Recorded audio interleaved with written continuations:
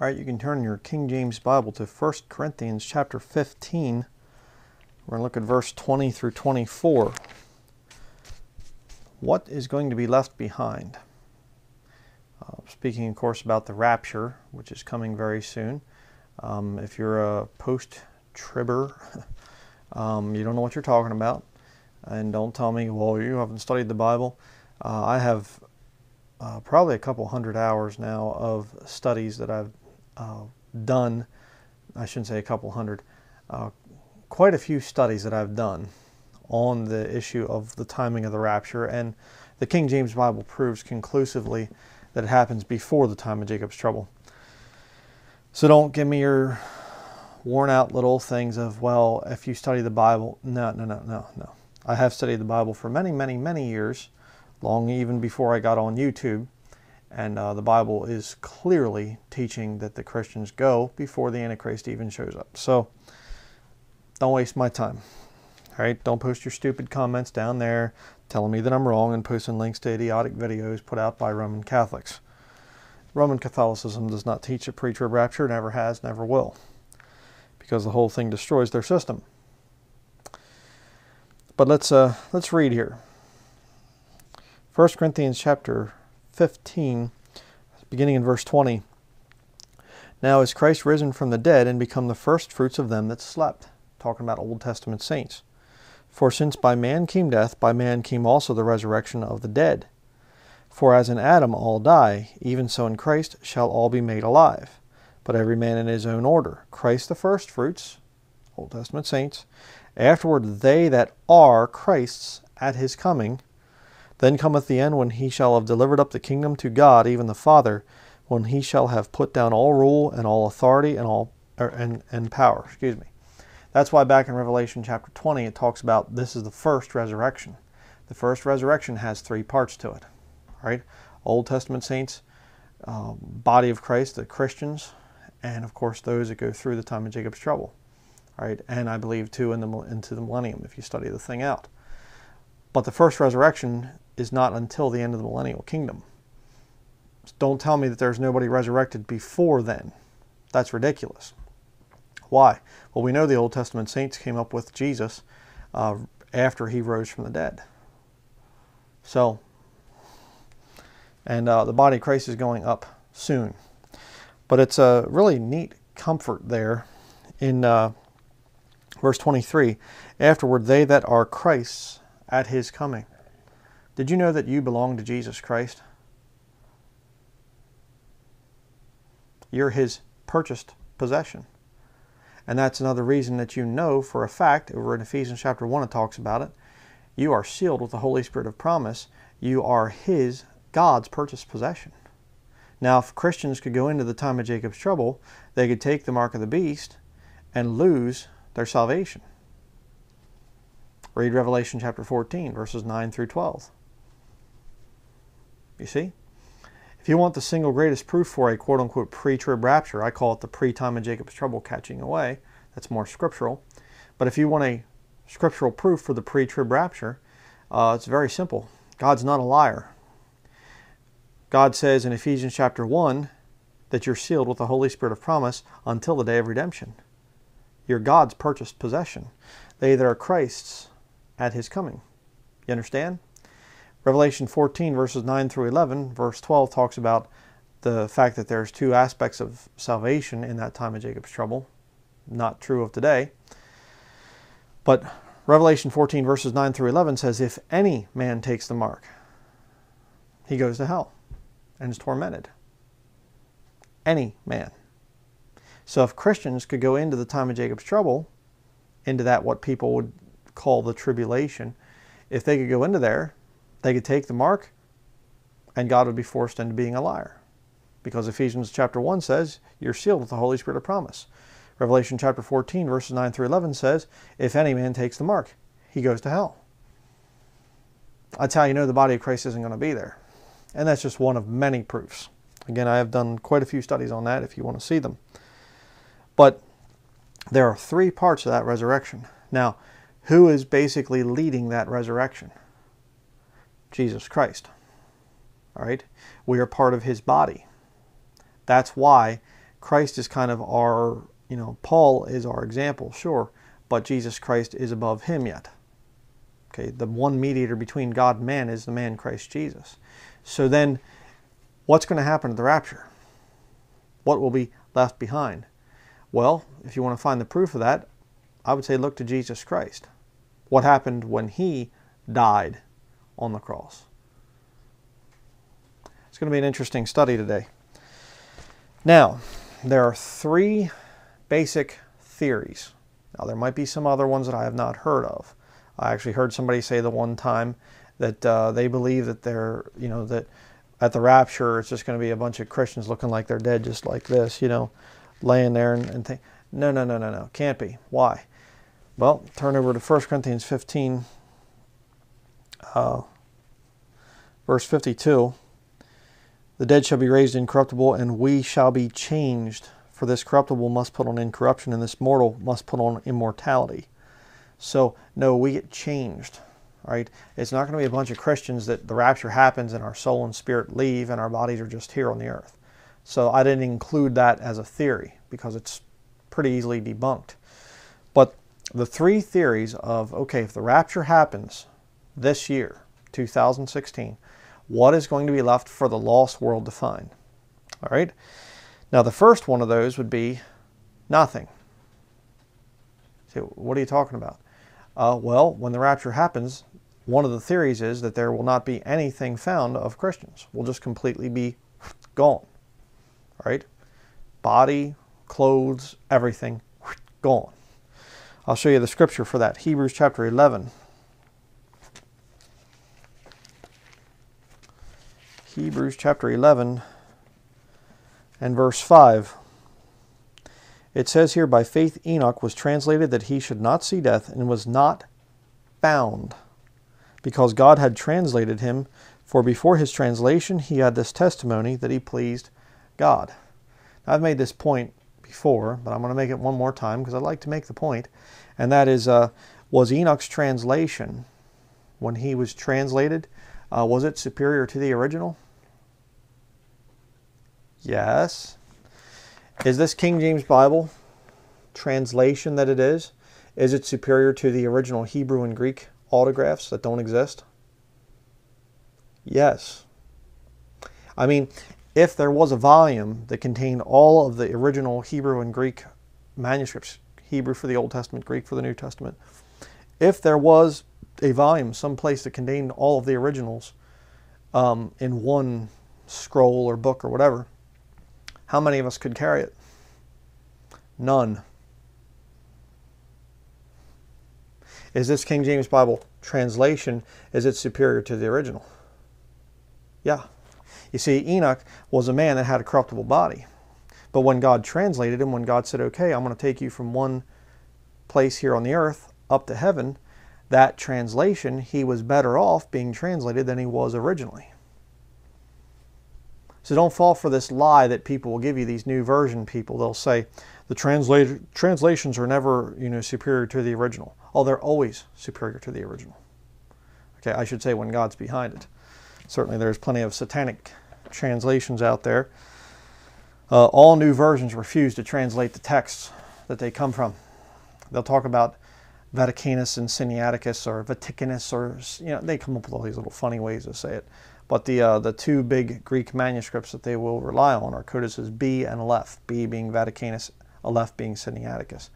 And you'll see that in the footnotes. That's why I'm mentioning it. You don't need to know all this stuff, to be a good Christian and whatever. It's just Catholic ridiculous nonsense, scribe stuff. But they will talk about, not found in the 2 oldest and best manuscripts. You'll see that in footnotes in these new modern Bible versions. And they'll claim that this is the most accurate translation yet, this NIV or this ESV or whatever else. And yet, somehow they won't translate all of Vaticanus and all of Sinaiticus, because those 2 books contain apocryphal books as part of the inspired text. Not between the Testaments, not between the Old and the New Testament, as part of the inspired text. Very interesting. Very hypocritical. But now you say, what about this theory there? Enoch was translated that he should not see death, and was not found. So it was just poof, he's gone, and everybody's going around going, where's Enoch? Where's Enoch at? I don't know. Where'd he go? He just wasn't found. Okay, well, there's a problem with that theory. Does it say that his clothing was not found? No. In context there, it's talking about Enoch was translated that he should not see death and was not found. He was not found, in other words. It doesn't say, I mean, you kind of can look at the text and it kind of imply there that they didn't find anything of him. He was not found. But it doesn't openly say that he disappeared and his clothes disappeared with him. It could be that his clothes actually stayed on the earth. And that could be what happens at the rapture. You know, when we leave, it could be, if I leave right now, that my glasses are going to be laying here, and my watch and my wedding ring there, and my shirt and this microphone here and whatever else. I don't know. And let's look at the verses that talk about this. Here's the second theory. Okay, the first theory of what is left behind at the rapture is not one thing. Everything's gone.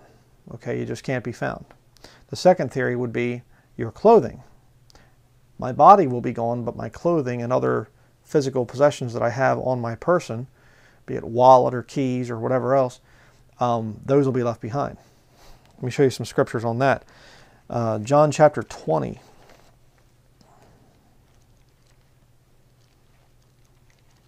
And I'm going to tell you right now, I cannot be super duper dogmatic on any of these. All right. There's a lot of things the Lord just does not tell us. And I'm talking about this stuff because it is interesting. John chapter 20, verse 1. The first day of the week cometh Mary Magdalene early, when it was yet dark, unto the sepulchre, and seeth the stone taken away from the sepulchre. Then she runneth and cometh to Simon Peter and to the other disciple whom Jesus loved, John in other words, and saith unto them, They have taken away the Lord out of the sepulchre, and we know not where they have laid him. Peter therefore went forth, and that other disciple, and came to the sepulchre. So they ran both together, and the other disciple did outrun Peter, and came first to the sepulchre. And he, stooping down and looking in, saw the linen clothes lying, yet went he not in. So Jesus is not there, right? His body's gone. Much like we're not going to be there when the rapture happens. Our bodies are going to be gone. But notice there that the linen clothes were lying there. Let's keep reading. Verse 6. Then cometh Simon Peter following him, and went into the sepulchre, and seeth the linen clothes lie, and the napkin that was about his head, not lying with the linen clothes, but wrapped together in a place by itself. Then went in also that other disciple, which came first to the sepulchre, and he saw and believed. For as yet they knew not the scripture, that he must rise again from the dead. Then the disciples went away again unto their own home. Now I didn't need to read down in there in verses 9 and 10, but I just want to kick this thing because there's so many false prophets out there, and they will continually lie about certain things. And one of the big lie things, non-dispensationalists will come out and they'll say that they were saved in the Old Testament by looking forward to the cross. That's nonsense. Jesus Christ told them plainly that he was going to die and be buried and rise again 3 days later. And yet it says there in verse 9, For as yet they knew not the scripture, that he must rise again from the dead. Well, of course they know it. Of course they know it. They had heard it from Jesus. But when it says there that they didn't know the scripture, they didn't believe it. Okay, it went, as the old saying goes, it went in one ear and out the other. They heard what Jesus said, but they were just like, okay, they probably tried to spiritualize it or something in their minds. So don't let anybody deceive you into thinking, well, back through the Old Testament, they were all saved by looking forward to the death, burial, and resurrection of Jesus Christ. They don't know what they're talking about. All right? Don't fall for that. But we see there that the clothing was there. His body was gone, but the clothing was there. Now, if Jesus Christ is to be the first fruits of them that slept, afterward they that are Christ at his coming, then we're going to follow his example, I believe. So I do believe that there will be clothes left behind. I mean, what would be the point of getting up there and, here's a Christian, they got their pajamas on. There's one that they got a working on their vehicle and they got greasy clothes on or something like that, and there's one that's painting and they got paint splatters on there's a woman in an apron, she's been cooking, some greasy food and there's grease splatters on. What would be the point? All right. Now, I do believe that our clothes are going to be staying here on the earth. But I believe it goes even further than that. The third possibility. First, we had that there will be nothing left behind when the rapture happens. The second one is clothing will be left behind. And you see like the Left Behind movies and things, and I'm not recommending that. I've never even seen the whole thing. I just, click through some of that stuff just to see what goes on. But they had this Left Behind movie that came out years ago that Kirk Cameron was in. I didn't see the newest Hollywood remake of the thing. But they show, the clothing, and it's like neatly folded on a little stack or something, and the glass is laid on top. Well, no. If the rapture happens, there's going to be a pile there, okay? A pile of clothing. But I think it's actually going to be something else that happens. I'm going to show you the scriptures for this. I believe that if you really want to look and see what Jesus Christ left behind when he was gone there, his body was gone, he left, in reality, two things behind. Number one, he left the clothing there, the linen clothes, but something else he shed on Calvary. His blood. Let's look about this. Leviticus chapter 17. Go back in your Old Testament to Leviticus.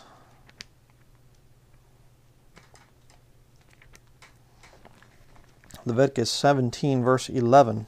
It says here, "For the life of the flesh is in the blood, and I have given it to you upon the altar to make an atonement for your souls, for it is the blood that maketh an atonement for the soul." And I've said this before, and I'll say it again, and that is that John MacArthur, this false prophet out there in California, he said that it was the death of Jesus on the cross, not the blood. Well, apparently he doesn't read English scriptures too well. Of course, he doesn't believe the King James Bible. He uses the new versions from the Vatican. And he doesn't really believe those either. So, it's some unknown original autographs that don't exist anymore that you can kind of find somewhere buried within the manuscript, or, nonsense, in other words. He's just another one of the lying hypocrites that stands up in a pulpit and preaches out of books that he doesn't believe in. But you see right there, in Leviticus chapter 17, verse 11, the life of the flesh is in the blood. Okay? If I was going to commit suicide, and I'm not recommending this, obviously, and I wanted to do it by bleeding to death, all right, where would I do it? Well, you cut yourself in areas here, or people will cut the throat or whatever else, and the person bleeds out. And when all the blood's gone, that person can live for another 3 or 4 weeks, right? No, you see, the life of the flesh is in the blood. And where the blood is running through veins and things like that, if you get cut there, you bleed out and you die. I don't care how good a health you're in. I don't care how whatever. If you lose your blood, you're dead. All right? Our blood is the life supply for the whole body. Even if you have an injury someplace on your body, you sprain your wrist or whatever else, you know what the best thing for you to do is? Move it, massage it. I sprained my wrist a couple months ago now. I was working, helping a guy get this like side gate into a truck, and the thing wasn't going down in, and I took my hand and I kind of whacked it with the palm like that, and when I did, I ended up spraining my wrist a little bit, and it hurt like crazy.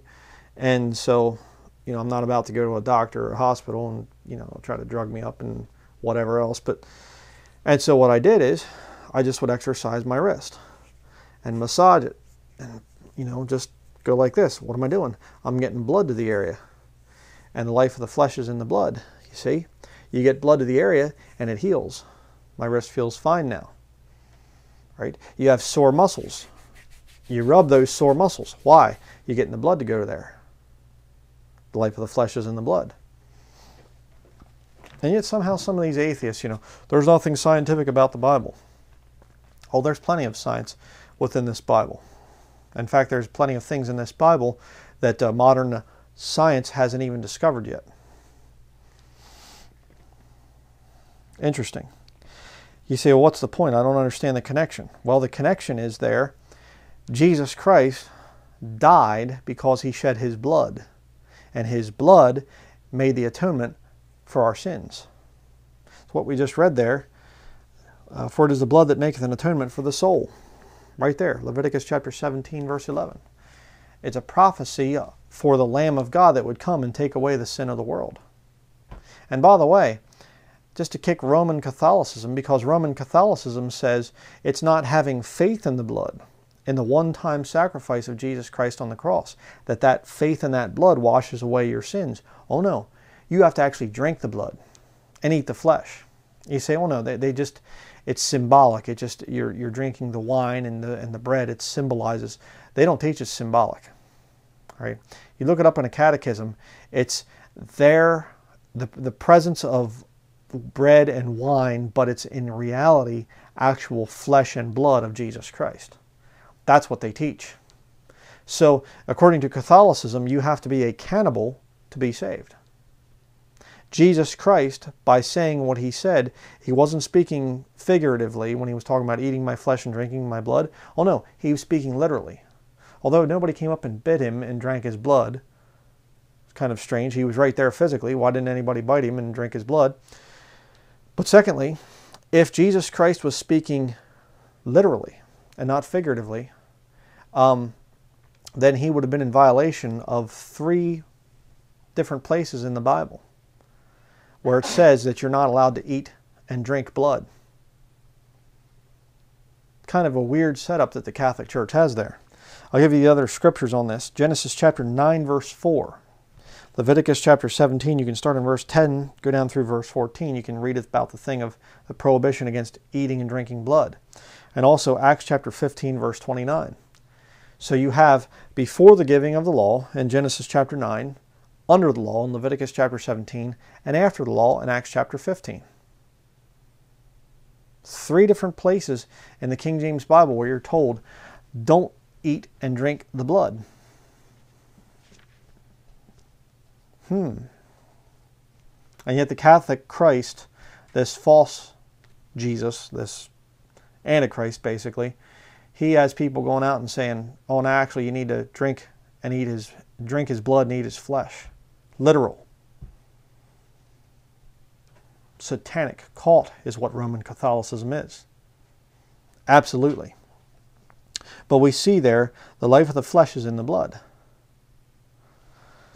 And by the way, another little interesting side note here is that if you get blood diseases, there's diseases that you can get in your blood and everything else, it'll kill your body. Why? Because the life of the flesh is in the blood.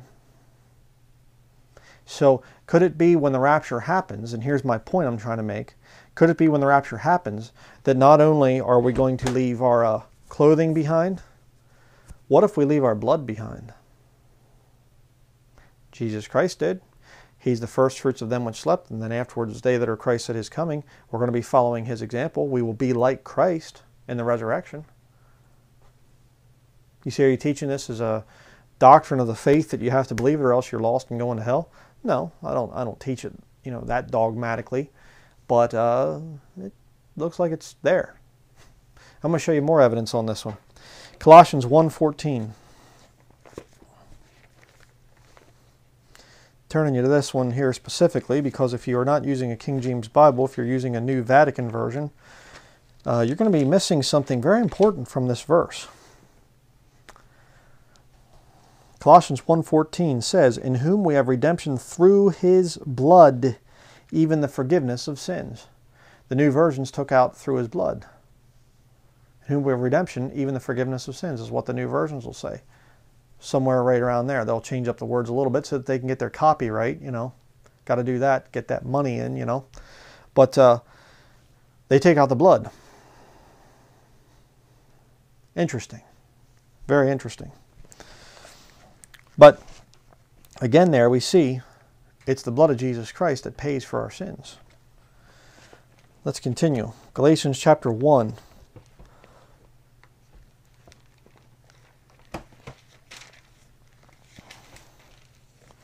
Now here's where it gets interesting. All right. Galatians chapter 1, verse 16 through 17. Paul says here, to reveal his Son in me, that I might preach him among the heathen, immediately I conferred not with flesh and blood. Neither went I up to Jerusalem to them which were apostles before me, but I went into Arabia and returned again unto Damascus. Notice the very important key phrase there. He did not confer with flesh and blood. Paul calls living people flesh and blood. Acts chapter 17 talks about God creating of all nations and things of one blood. Living people are referred to in the Bible as flesh and blood. Why? Because the life of the flesh is in the blood. Understand? You say, what's the significance of this? I was hoping you'd ask. Turn to Luke, the book of Luke, chapter 24. You need to see these verses, brethren. All right? Mark them down. Write them down.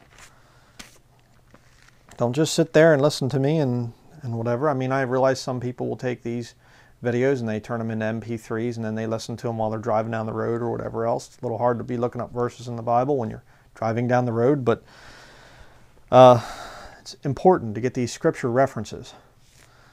We're to be people of the Bible, not of opinions and feelings. So you check the scriptures, you search them, and you make sure that what I'm telling you is accurate to the scriptures. Luke chapter 24, verse 36 through 39. Very interesting here. And as they thus spake, Jesus himself stood in the midst of them, and saith unto them, Peace be unto you. This is after he resurrected from the dead. But they were terrified and affrighted, and supposed that they had seen a spirit. I guess so. You know, they're in there, they're gathered together, you know, they're for fear of the Jews, you know, they're hiding and things, and all of a sudden Jesus is just like, hi, you know, peace be unto you. Just appears. Yeah, it would tend to scare you a little bit. Verse 38, and he said unto them, Why are ye troubled? And why do thoughts arise in your hearts? Yeah, it's kind of a challenge there, I think. You know, living in these end times, it sometimes is easy to get your eyes off of Jesus Christ. And it's just kind of like the Lord's up there going, why are you troubled? And why are these thoughts arising in your hearts? What if the rapture doesn't happen? What if we actually are going to go through the thing? Do you ever have times like that? Sure. Your flesh will attack you that way. But look at verse 39. Just wanted to add that little thing in there with verse 38. Verse 39. Behold my hands and my feet, that it is I myself. Handle me and see. He wasn't standing there as a spirit, in other words. They could touch him physically. But look what he says. What do we read over in Galatians chapter 1? Immediately I conferred not with flesh and blood. Look what Jesus says. For a spirit hath not flesh and bones, as ye see me have. Why didn't he mention the blood? Because the blood's gone. What would happen if there was such a thing as a person that did not have blood within them? Could it be that that's your immortal body? Could it be that your immortal body does not have any blood in it? Could it be that that's why back in Joel chapter 2, when it describes the army that comes with Jesus Christ to go out and gather people for the judgment of the nations in Matthew 25, could it be that that's why it says when they fall on a sword, they're not hurt? Look it up. Joel chapter 2. Minor prophets in your Old Testament, towards the end of the Old Testament there. Joel chapter 2 says when they fall on a sword, they're not hurt. Could it be because there's no blood? Could it be because Jesus Christ, his resurrection, was flesh and bones, no blood in it? And that's what we're going to have?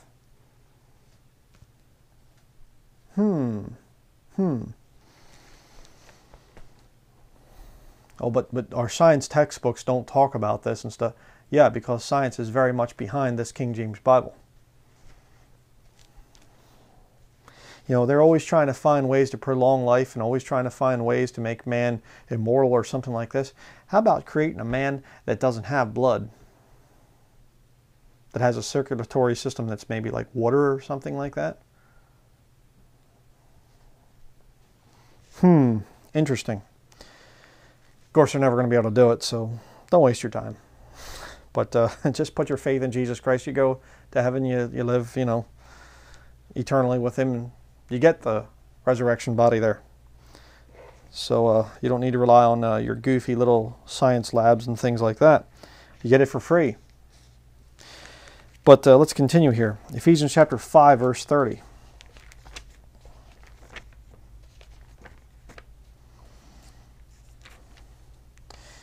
Show you another interesting little tie-in here. Ephesians chapter 5, verse 30 says here, "For we are members of his body, of his flesh, and of his," all together now, "bones." Where's the blood? The blood was shed to make an atonement for your soul. We're not part of his blood. His blood covers us. His blood washes away our sin. Interesting. So we're already part of his flesh and bones. Could it be that when the rapture happens that we're going to be leaving our blood behind? Just as our Savior left his blood behind? Interesting. And I realize, you know, somebody's going to say, well, yeah, but his blood was different. Yeah, I know that. I know that. Acts chapter 20, verse 28 talks about feeding the church of God, which he hath purchased with his own blood. The blood that Jesus shed on the cross was God's blood. All right. You say, well, explain that. I can't for 1 second. You know why? Because great is the mystery of godliness. I'm going to just make a little statement here, which you can just have this burn into your mind and always remember this.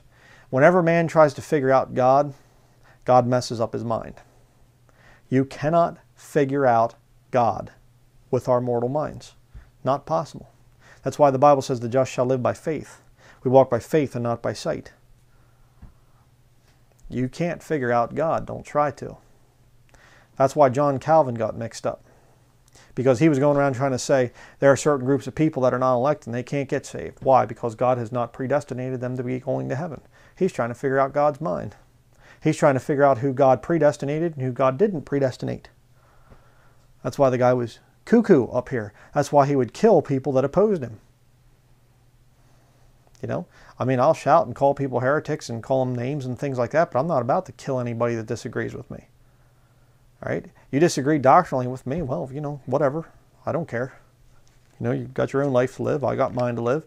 I'm not going to form some kind of a governmental system that puts to death other people that interpret Scripture differently than me. But Calvin did. Good reason to reject Calvinism.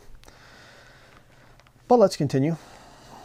1 Thessalonians chapter 5, right after one of the most famous rapture passages in chapter 4, verse 16 through 18. But 1 Thessalonians chapter 5, verse 3 says here, "For when they shall say peace and safety, then sudden destruction cometh upon them, as travail upon a woman with child, and they shall not escape." Now, I talked about this in one of my pre-trib rapture moments. I do believe that children are going to be leaving. Children that would be under the age of accountability. And that's a flexible time period. Children mature at different ages. All right. The age of accountability is when a child, in their mind, they understand, I have sinned against a holy, righteous God. It's not, I've disobeyed mommy and daddy anymore. When they can understand who God is and that God created the universe and I've sinned against that holy, righteous God. All right. When that time comes, they have reached the age of accountability. They might be 7 years old. They might be 11 years old. They might be 10 years old. 10 is the number that most people will say. It happens at different times for different children. All right. But I believe that children under that age of accountability, the children that don't understand who God is and that they've sinned against a holy, righteous God. And of course, you know, you say, what about a child that's raised by atheistic parents? Well, their conscience bears witness. God's law is written in their hearts. So there comes a point in time when they knowingly go against that conscience that God has created in them, and they will lie, they will steal, they will whatever.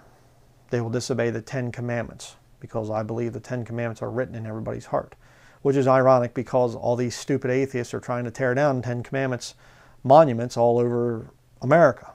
I saw here recently that there was a public school that had the 10 Commandments painted on one of the walls, and they were forced to put a flag over top of it because some student complained to a bunch of atheistic Satanists.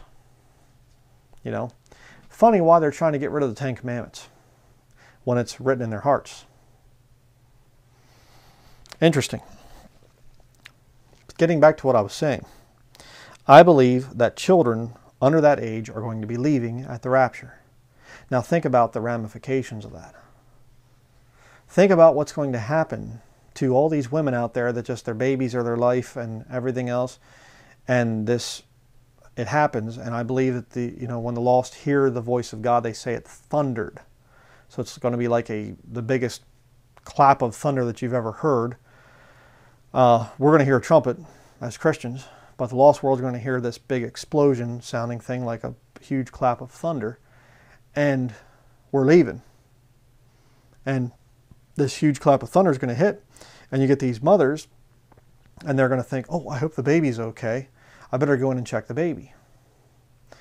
Now, if they just go in there, and they pull back the sheets in the crib, and they look in there and there's the baby's clothes, they're going to look and they're going to go, well, what in the world? Honey, what are you doing with the baby? Are you giving the baby a bath?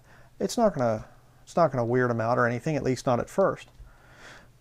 But what would happen if they pulled back the covers and there's the baby's clothes and all the baby's blood? Would that be a sudden destruction cometh upon them? Yes, very much so. Little 2-year-old, little 3-year-old, 4 or 5-year-old. Parents go in, hey, Jimmy, are you okay? They flick on the light, and there's blood all over the sheets. Little pajamas laying there. That would be considered sudden destruction, wouldn't it? Could the Antichrist come to power after an event like that happens? Would people be willing to join together with those that they wouldn't have done previously? When it's Roman Catholics that have had it happen, evangelical professing Christians, Muslims, Buddhists, all the different people, their children are all gone. Sudden destruction came upon them, and now they're looking and they're going, what happened here? Well, what happened is they shall not escape. The lost parents don't escape, but the children do. Again, can I teach it 100% definitely for sure? No, I can't. It's a theory. But I think it's what's going to happen. I do believe that the blood and clothing will be left behind. Now, people will say, this is another argument. They'll say, if the rapture is true, then why would Hollywood make a movie about the Left Behind series of books by Tim LaHaye and what was the other guy, Jerry Jenkins or something like that? Why would Hollywood make a movie about a Christian doctrine, Bible doctrine? Well, because they cover it up. You see, they come out and they make people think it's just going to be clothes left there. But what happens when it's blood and clothes? The people are going to say, well, this was some kind of terrorist attack or some kind of bomb went off or this was some kind of thing. Who did this? Who did this? Who did this? Look, everybody's children, they were all destroyed in this attack. You see?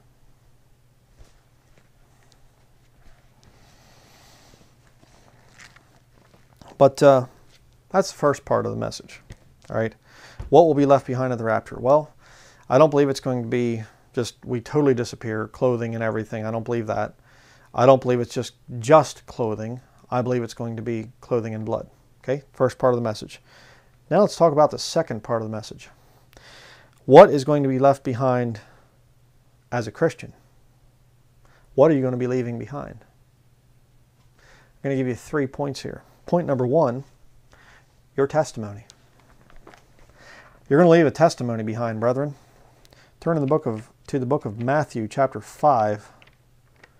I'm going to show you some good instruction in righteousness here. Matthew chapter 5, beginning in verse 14 here, reading down to verse 16, it says, Ye are the light of the world. A city that is set on an hill cannot be hid. Neither do men light a candle and put it under a bushel, but on a candlestick, and it giveth light unto all that are in the house.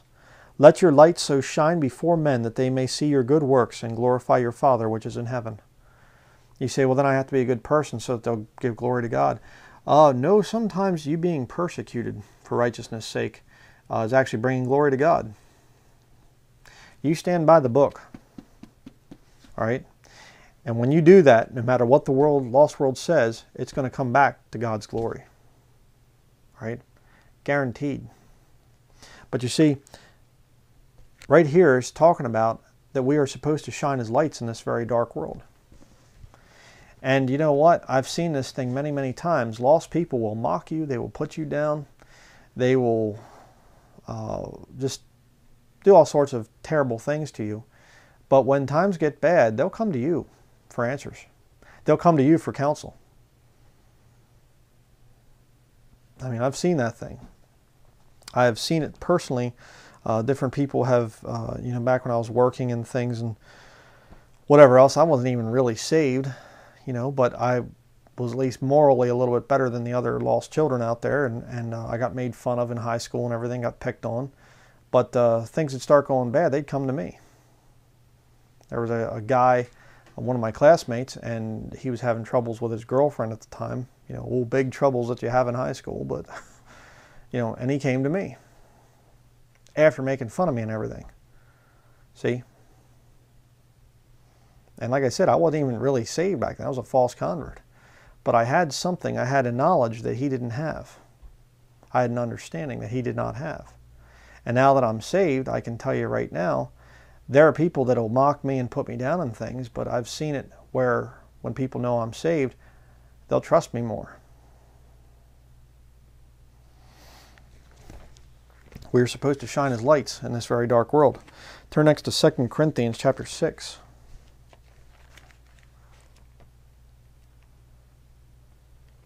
2 Corinthians chapter 6. We'll start here in verse 4. It says here, But in all things approving ourselves as the ministers of God, in much patience, in afflictions, in necessities, in distresses, in stripes, in imprisonments, in tumults, in labors, in watchings, and in fastings, by pureness, by knowledge, by longsuffering, by kindness, by the Holy Ghost, by love unfeigned, by the word of truth, by the power of God, by the armor of righteousness on the right hand and on the left, by honor and dishonor, by evil report and good report. Let me just stop there. When you're going down through this checklist here, and you're examining your life according to this checklist, it's not all positive stuff of you being a nice person and just getting along with everybody. All right? You're not going to get evil report when you're just a nice person. You're going to get evil report from people when you're telling people the truth. Notice it said there in verse 7, by the word of truth. When you hold up this book as the final authority and judge people according to this book, you're going to get some evil report. And why do you think Paul was given stripes and imprisonments in verse 5? But let's continue here. As deceivers, verse 8, and yet true, as unknown and yet well known, as dying and behold we live, as chastened and not killed, as sorrowful yet always rejoicing, as poor yet making many rich, as having nothing and yet possessing all things. Can you relate? Well, if you say, well, yeah, I am going through some of that stuff. Okay, praise the Lord then. Because why? In all things approving ourselves as the ministers of God. Verse 4. God is putting you through the approval process. Basic training, if you will. All right? And your training as a Christian, by the way, is never done. You'll get to a point where you'll understand the Bible pretty well, and you'll be able to get in good sword fights and things with people. But you're always going to be training. Okay? It's a very interesting life that the Lord will give you. But you see there, many things there that you're going to go through as a Christian. And if those things are, if you really can't relate to a whole lot that's going on that list, first of all, I'd check, make sure that you're really saved. But secondly, you might want to start to get serious about your walk with the Lord, because there's not much time left. And what you're leaving behind is your testimony. And if people find out, hey, wait a second, all these people that left, they all had this King James Bible. They were all Bible-believing Christians. And somebody says, yeah, but so-and-so was involved in that move. They left. Really? I didn't think that they were a Christian. Is that the kind of testimony you want to leave? Or would you rather have people say, well, yeah, it figures that so-and-so left. I mean, good night. They were always preaching, always talking about this book, and always, I always said that they were judging other people, but now I realize what they were really doing. Something to think about. The second thing that you're going to be leaving behind is your physical belongings. 1 Corinthians chapter 15.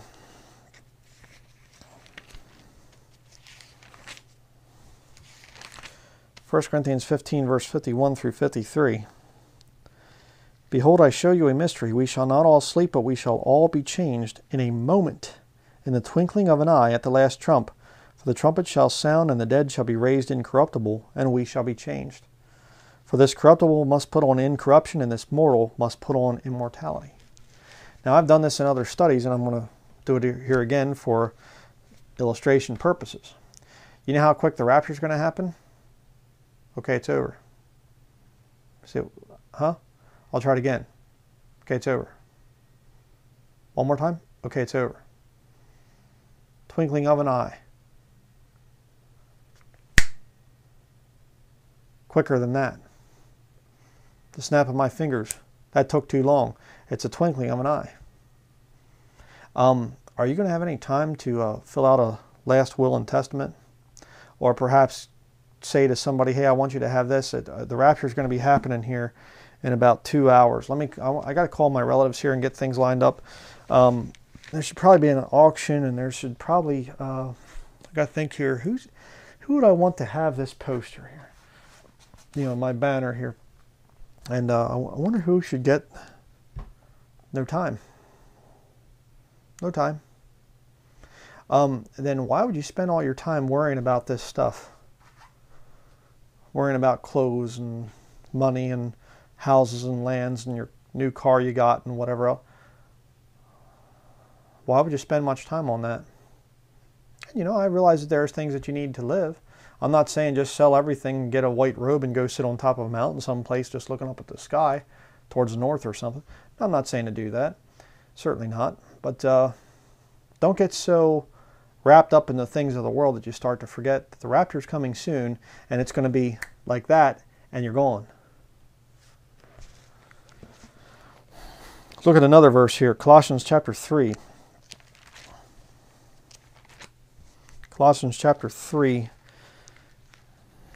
beginning in verse 1. It says here, if ye then be risen with Christ, seek those things which are above, where Christ sitteth on the right hand of God. Let me just stop there for a minute. If ye then be risen with Christ? Huh? Oh yeah, you see, you're a new creature. Actually, the Bible says that we're seated together in heavenly places in Christ Jesus right now. Something to think about. Verse 2.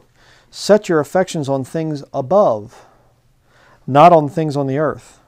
For ye are dead, and your life is hid with Christ in God. When Christ, who is our life, get that one. Life of the flesh is in the blood. We are washed in the blood of the Lamb.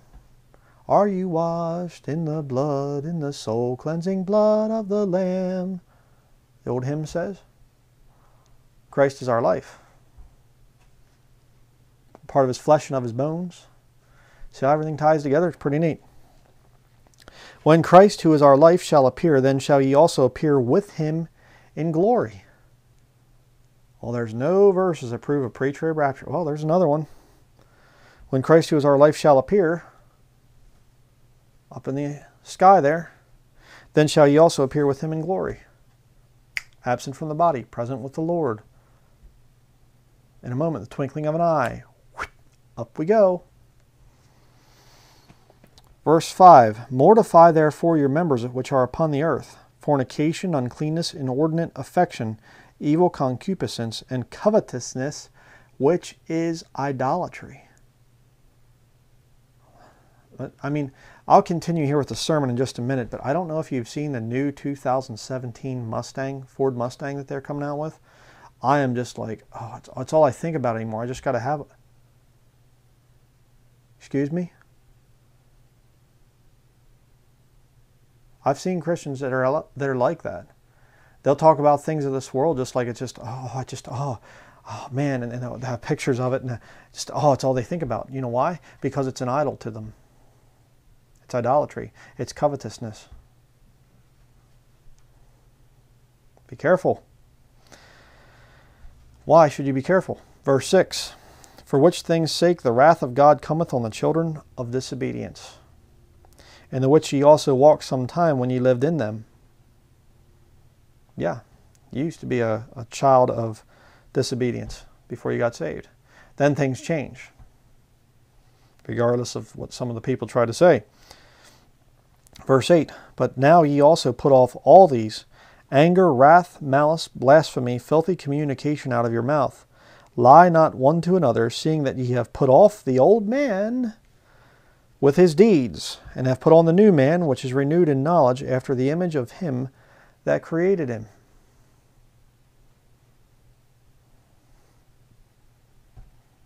Your physical possessions are going to be left here, brethren.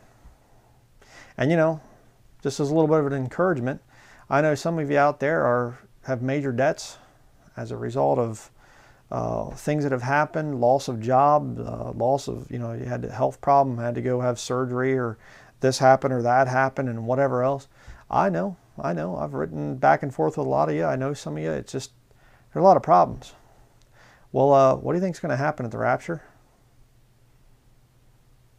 Those debts and things and those bad things that you're going through right now? Bye-bye. Isn't that going to be wonderful? Right now I got my truck is in the garage. They're doing all kinds of work to it and stuff like that. I have no idea. Hopefully it's not going to be too bad.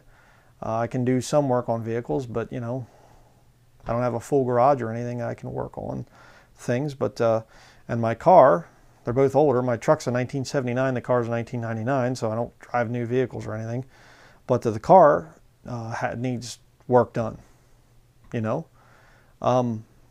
Somebody else is going to have those problems when the rapture happens. Again, as I've said in previous studies, this place here, the ministry headquarters that we have, there's a whole lot of problems. And a lot of it I'm just not going to be able to fix because it's just not worth it. It's just, the money it would take to fix this place up would not be worth it. So we just keep it kind of going, and so we can do work here and things, and but at the rapture, there's going to be somebody else's issue. The rapture happens here in the next couple of minutes. Somebody's going to have to go out there and wash the dishes. And I'm not saying let your dishes keep piling up and piling up and piling up. Okay, you need to do them occasionally. You need to clean the house. You need to, whatever. Don't get me wrong. But set your affections on things above, brethren.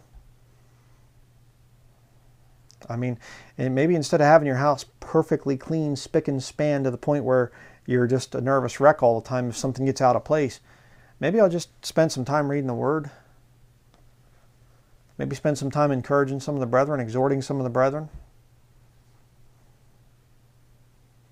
Why? That's what you're taking with you.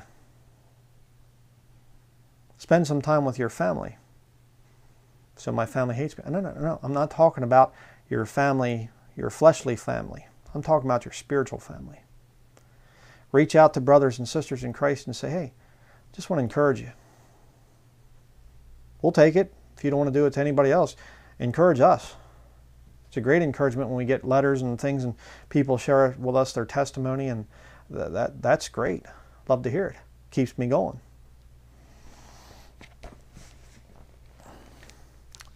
But finally, the most convicting of all, the things that you're going to leave behind at the rapture. Turn to Luke chapter 16. And this is where we're going to end it, this study. Now this is instruction in righteousness.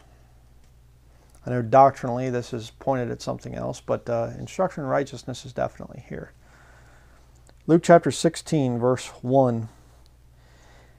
And he said also unto his disciples, there was a certain rich man which had a steward, and the same which was accused unto him that he had wasted his goods.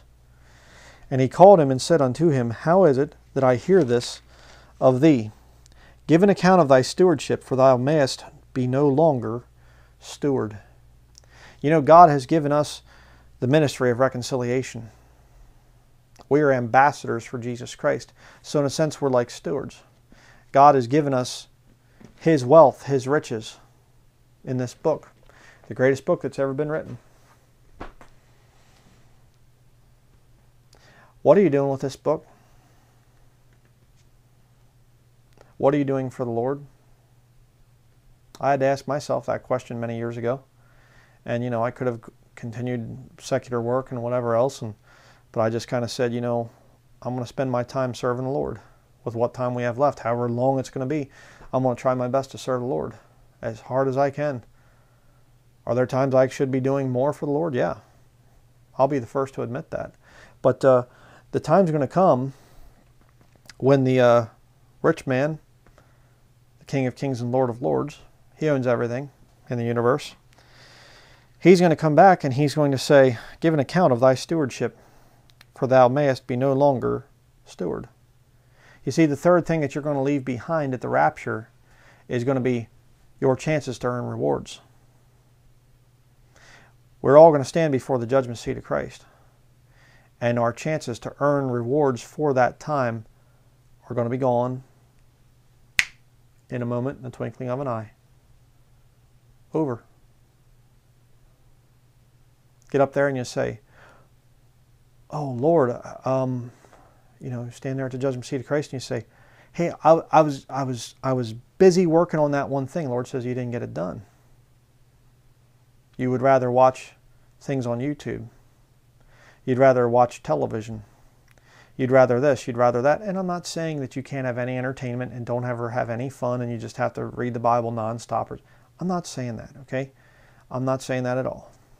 But you know what I'm talking about. You know that there are times when your flesh rises up and you do things and it's just like, I really should read the Bible, I really should this, and I really should that, but I just don't feel like it right now. I have those times. I'll be very honest with you. But there's going to come a day when that stuff's going to be left behind. All our chances to serve the Lord, gone in the moment, in the twinkling of an eye. We're going to get called before our master and he's going to say, give an account, steward. What did you do with the book? What did you do with the talents that I gave you? With the gifts, the abilities that I gave to you? What did you do with it? Something to think about. When the rapture happens, it's going to be a very, very shocking event. And I believe it's going to be the most amazing event ever in the history of the world. Even more amazing than Jesus dying on the cross. So, what? There were people that didn't even know it happened back then. People in other countries, they had no idea that Jesus had died on the cross. It's not going to be that way when the rapture hits. Especially because I believe that the babies are going. Sudden destruction is coming upon the families that are out there. And the babies are leaving and they're going to find blood and clothes. That's what I believe.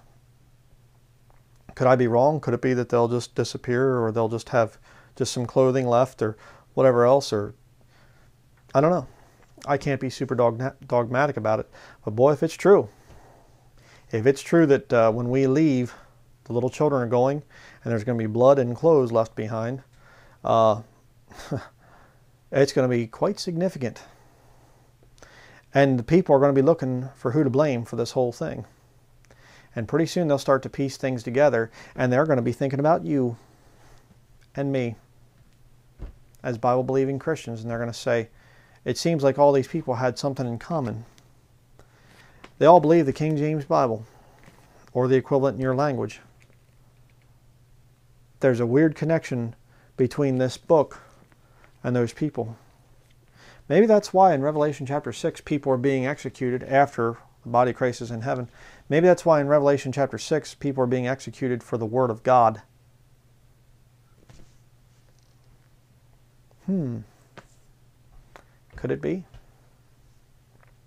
It's really something to think about, brethren. And you say, how much longer do we have? I have no idea. I have none.